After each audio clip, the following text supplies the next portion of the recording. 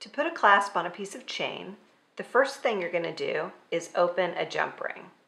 And to do that, we're using a pair of chain nose pliers, and we're just going to look for the split that's in the jump ring where it opens, and we're going to put the split right next to this pair of chain nose pliers. So we're just grabbing onto the jump ring on one side of the split. We're going to take a second pair of pliers. We're using round nose pliers, just because that's what we have on hand. And we're going to open the jump ring by grabbing the other side of the split of the jump ring and rotating the pliers. So one pair of pliers is pushing away and one is sort of pulling toward me. And now our jump ring is open. I'm going to take one side of my toggle clasp and feed it on. And I'm going to take the end of my chain, find the last link there, and feed that on to that side of the jump ring. Just like that. So both of those are on there. Now I'm going to grab one side of the split of the jump ring with one pair of pliers, grab the other side of the jump ring, and then rotate again to close it.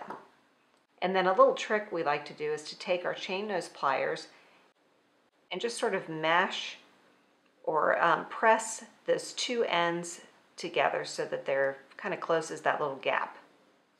And then we've got our first end of our clasp on our chain. And then to put the other end of the clasp on, we're just going to repeat the same process. So we've got our jump ring and our chain nose pliers.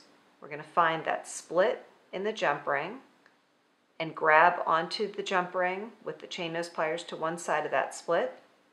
Use the other pair of pliers, rotating to open up that jump ring. And then we're going to feed the other end of the clasp onto the jump ring, kind of like you're fishing. And then we're going to take the last link of the other end of our chain and feed that on. So they're both on there like that. We're going to take our second pair of pliers, grab onto the other side of the jump ring and rotate. Let me do that again here, slipped. It's a little tricky with all that stuff on there.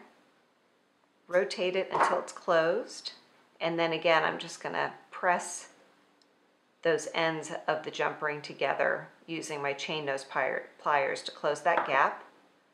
And now we've got our beautiful toggle clasp on our chain.